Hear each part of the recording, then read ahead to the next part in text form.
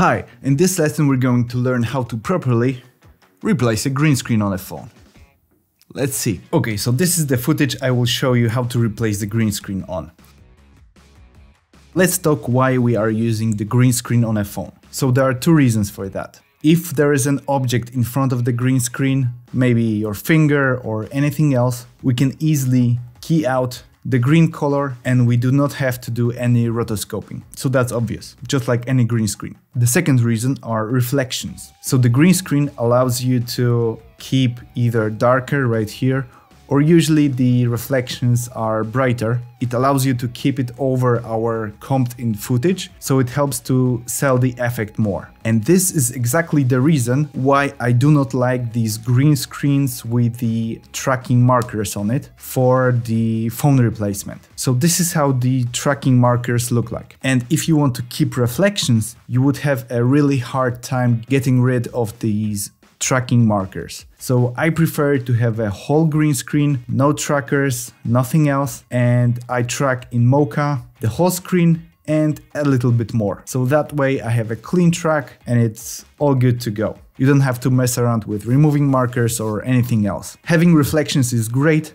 but they can cause some tricky issues. What I mean by this? Let me show you what happens if I want to track it in Mocha.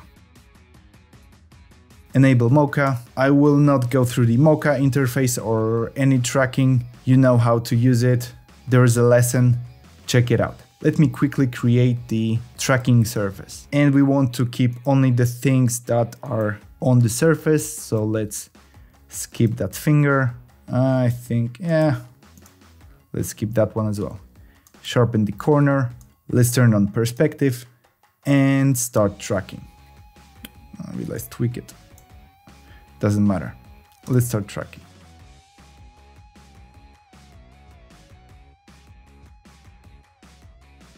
There you go.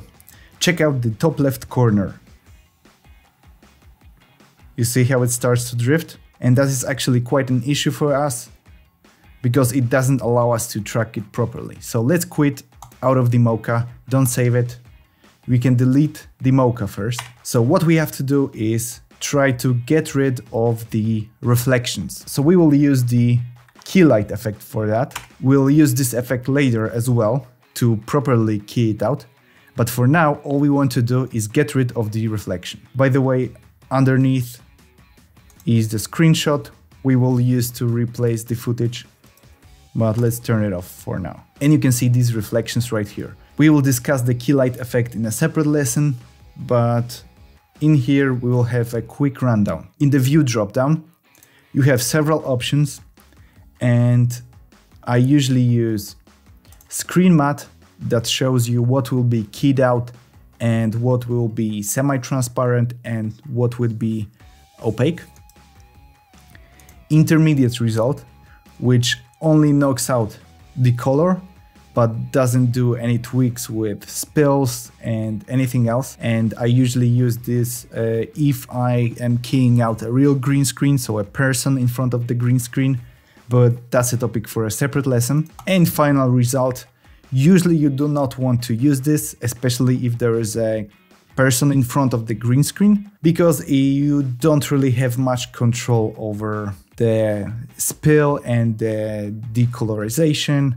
And in general, you want to have a separate effect for that control. But in this instance, this is what we want, the final result. But meanwhile, let's change to screen matte and we can open the screen matte dropdown. So we will now use these options to get rid of the reflection. So all we have to do is turn up the clip black and that's it. Change it to final result and you can see no more reflections. But now we want it to track in Mocha, and to see the effect we want to pre-compose it, move all attributes, and also Mocha will have a really hard time tracking the black on black. So let's enter the composition, create a new solid, make it white, bring it below our footage, and now what we have is a phone with a white screen on it. I can still see some reflections, so we can even clip the black further. There you go. shouldn't be anything right now. Good. Now let's add the Mocha AE effect once again. Open up. And now let's create our tracking plane. Remember, we want to include the screen and a little more, so it can see the edges and it will track it based on that. Turn on perspective and click track forward. Okay, let's see our track. We can even enable the grid and see if it sticks. Looks great. Okay, turn off the grid. Let's show tracking surface. Now we want to be precise with these corners, so click on View, Overlays and Zoom Windows, and it will help you precisely place these corners. From my experience, if you have semi-transparent pixels, just like here, I will always err on the side of including them instead of not including, because then we can have some issues with the transparency showing up, so I will just include them. Same here. Bang. Let's grab the left corner, bottom, right bottom. And it seems it's stuck really well. Let's save it. We can rename it. Close it. Let's create the track data. Bang. Now that it's created, we can enter our pre-comp, delete the white solid, delete the key light, and we successfully tracked our green screen with reflections. Awesome. Let's bring our screenshot in front. So remember, for Mocha AE to apply the track properly, we have to have the anchor point in the exactly same position that our tracked plane. So what we can do is either scale it to comp, pre-compose it, and then apply the tracking data, or just copy the anchor point position to our screen. So now I select corner pin support motion blur, layer export to screenshot, and apply the export. Also remember, of course, if you have a screenshot for the aspect ratio to look properly, it's best if you have a screenshot for the exactly same model of the phone. That's quite obvious, but I thought I would mention that. Okay, so we have it placed over our phone and it's tracking really well. But we want to utilize that green screen and we want to have these reflections. Don't worry. Now, get the screenshot, bring it under our layer. Now, we can close the Mocha AE for now. Add the key light effect. Again, let's pick the color to key out, which will be our green. And now, you can see, if I turn off the screenshot, we have reflections over it, which is really nice. If I zoom in, you can see that these reflections are showing up. By the way, this is a really noisy footage, so it's not helping the key, but it's doing pretty well. Okay, so we have our first issue. If you take a look at, for example, here, turn off the key light, turn on the key light. You can see that every green, it's not super obvious in here, but take a look at this forest. It's knocking out all of our greens. And you can also see that if you go to screen matte, everything that's gray will have the transparency knocked down. And we do not want that. We want to apply the green screen only over our screen. So how do we do that? Okay, let's change to final result. We can close it for now, open up the Mocha AE, click matte, and click Create AE Mask.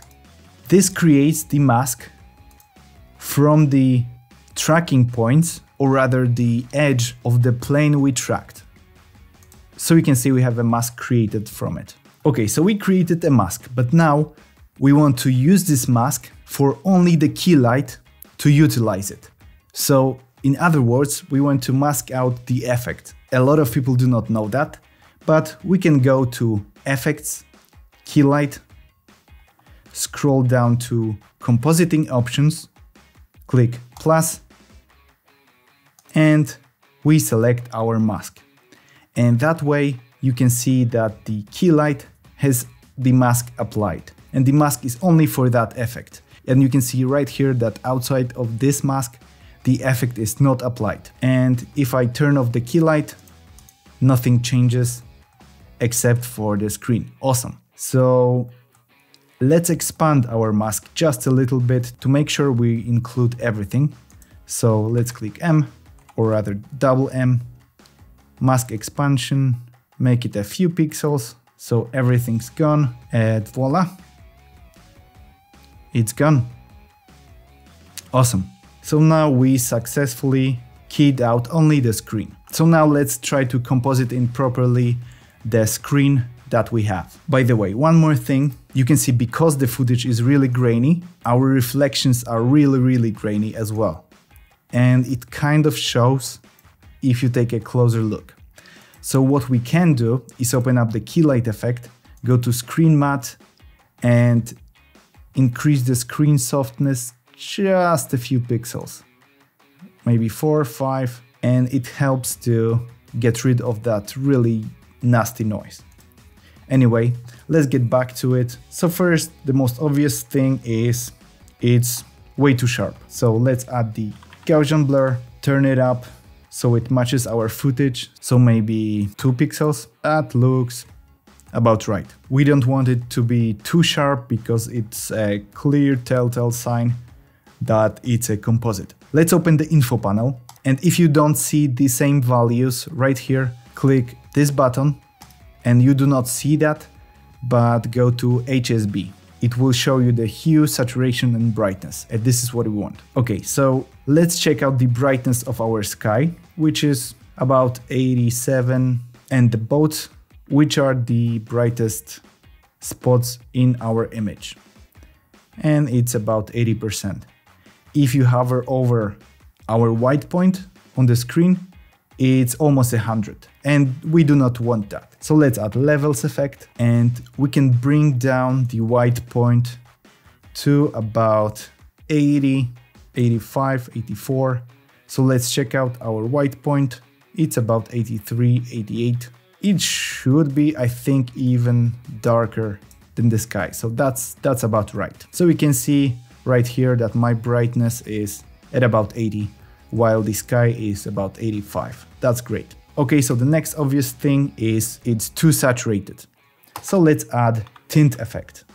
Let's bring it down to 0 first, and let's check out some of the saturation on the image, and I think the most saturated part are these nails. So it's about 50% tops. Yeah, I think that's the most saturated thing on this footage. So it's 50%. So we want to apply 50% tint effect. It's a little strong. Maybe the screen can be a little more saturated, but definitely no more than 40%. So you can see my saturation here is about 60%, 50, 60.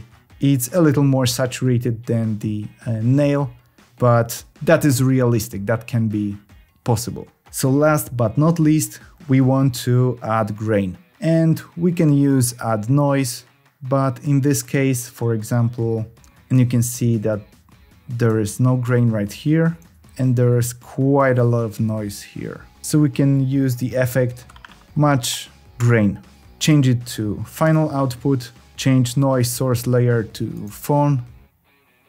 Let's see how it looks. It's almost, but I think it's a little too intense. So let's knock it down to 0.5. And I think that looks quite good. So let's see the whole phone. Awesome, that looks great. So there is one more issue that bothers me. Let me show you real quick. You can see it right here.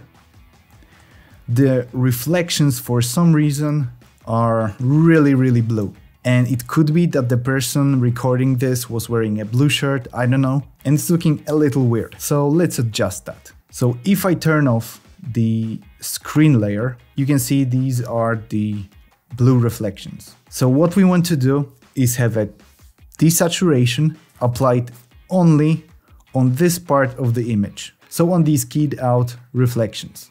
How do we do that? Yep, you guessed it. We will use the effect mask.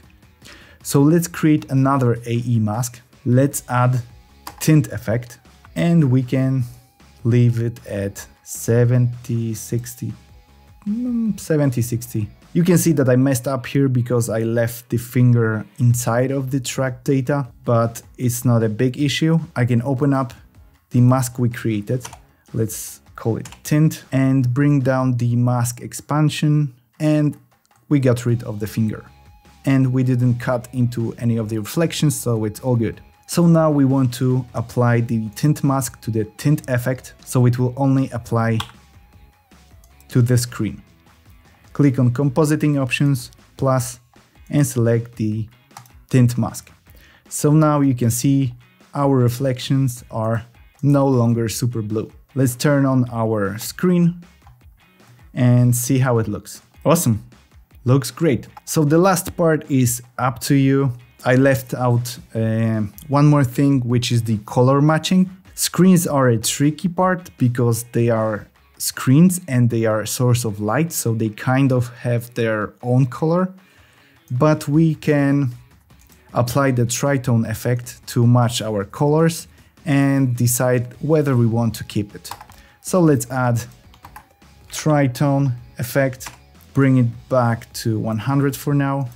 Let's temporarily add Gaussian blur, turn on the repeat edge pixels because we will sample colors from that layer. So for the shadows, pick that. For the highlights, pick sky, and find some midtones, which would be something gray right here. Yeah, that looks good. Let's delete our Gaussian blur. By the way, we also want to match our black levels, but in this case, we kind of don't have to because this is really dark. It's only 3%. And our darkest spot is right about here, which is 10%. So it's all good here. But just in case, if you need to match the black levels, just use this and make it brighter. So let's get back to our tritone, and you can see that it's basically our grayscale. This is a little bit bluish. This is basically black. This is a little bluish. So we can turn down the blend with original.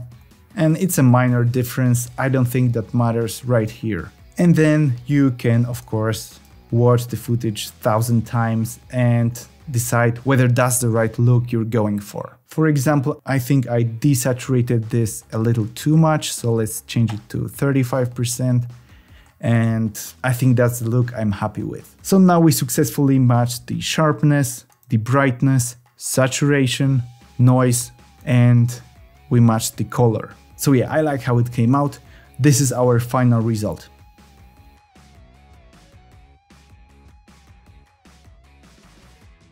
Anyway, play around with it. You can easily find an app in App Store or whatever you have. Just look for a green screen. Remember, tracking markers make it a little bit trickier, at least in my opinion. You don't have to agree. You can then go in and remove these markers, that's fine. And you can also key them out, but then you will have issues with reflections going away. So it's iffy, at least for me. But yeah, that's it. If you are a filmmaker and want to learn After Effects, check out the link in the description below. It is my free webinar called Top 10 Things You Can Do in After Effects as a Filmmaker. I'm sure you will enjoy it. But for now, this is it. Hit me up with any questions you might have, and I'll see you in the next one.